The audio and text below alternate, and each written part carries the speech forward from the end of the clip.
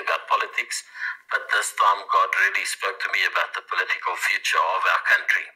We are roughly 18 to 20 months away from our next general election, and the Lord says that things are going to change in these 18 months.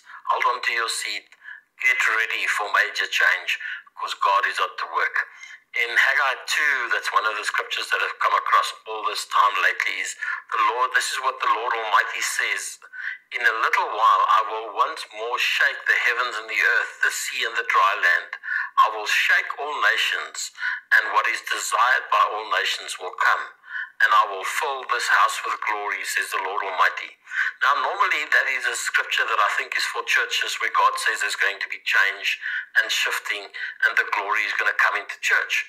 But this time I felt that God's taking that very same word and saying it for South Africa. Everybody is negative about South Africa. The whole world is in trouble financially and war. We're on the brink of war. And everybody is just worried about the future. And God says more shaking is coming. But in the midst of that shaking, God says, I will fill this house with glory. The silver is mine and the gold is mine, declares the Lord Almighty. The glory of this present house will be greater than the glory of the former house, says the Lord Almighty. And in this place I will grant peace, declares the Lord Almighty.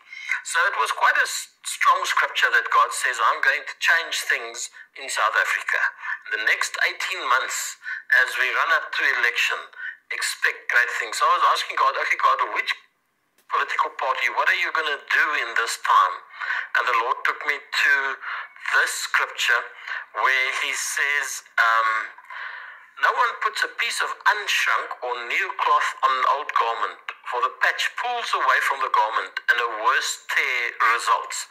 So in other words, what God said to me is that we can't fix the political parties that are currently in the fray, the political parties that are currently commenting and fighting for a piece of South Africa. They cannot be fixed, but there's a new house coming. There's a new situation coming, and God says that this new situation is one of the new parties that are coming up. Yes, there are many new parties arising, I know that, but God is saying that it can't be fixed by the old parties. I want to say to you, ANC, EFF, DA, and even other little parties like my own party, the ACDP, your time is finished. You have had your chance. You should have had an effect in the last 30 years.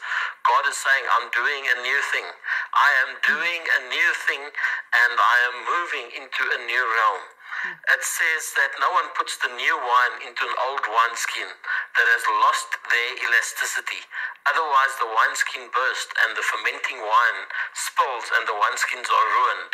Well, South Africa has been a fermenting pot. We have been a place where things have been changing and bubbling and pressure and change. But now we want to try and put in the midst of that process it into a new wineskin and try and change that which is already on the go.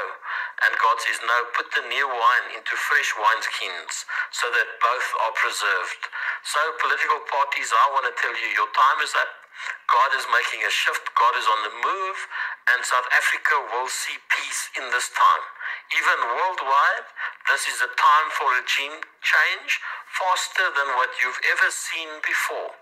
While there is war and rumors of war, leaders will be up one day and gone the next day, and you will be surprised at the speed at which it happens, because God says, I am creating new wineskins and creating a new process.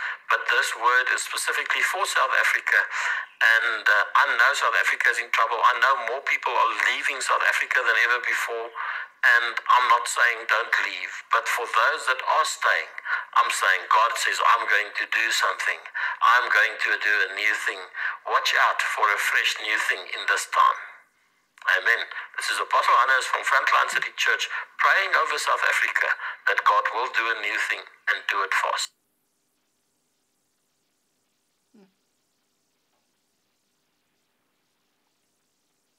Well, you have heard the word of God. Let's hope that it's coming from a true prophet and a true man of God. Let's hope for a change in South Africa. Let's pray for South Africa. Many people say that we should pray for our leaders. They say the Bible says pray for the leaders. It's a bit difficult to pray for corrupt people who are not repenting, people who steal, and all the hopelessness and everything, most of the things not going well. But let's pray for the country, pray for South Africa. Let's hope things change. Let's hope for better days. Thanks for watching. I'll see you another day with another prophecy. Bye-bye. To me about politics, but this time God really spoke to me.